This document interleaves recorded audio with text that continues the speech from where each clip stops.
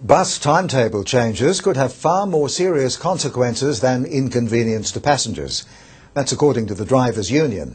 It fears the Translink rejig has put workers in the line of fire.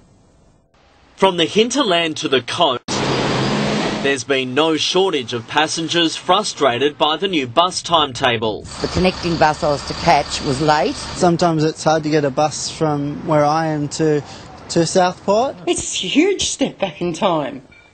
It's ridiculous. It's now reached boiling point with claims drivers are in danger. Every day they come to work wondering what's going to happen to them. They cop assaults, abuse, day in, day out. The Transport Workers Union says the majority of complaints relate to late buses caused by tighter, unrealistic timetables and less resources. Whatever the reason, bus drivers are on edge. And I think the bus drivers were getting so stressed out as well. We all commented on that. I think they were stressed out. The TWU wants action. We need to get barricades in these buses to protect the drivers from the public, like they do in Northern Territory and other parts of the world. Tyson Cottrell joins us. Tyson, has the government had anything to say?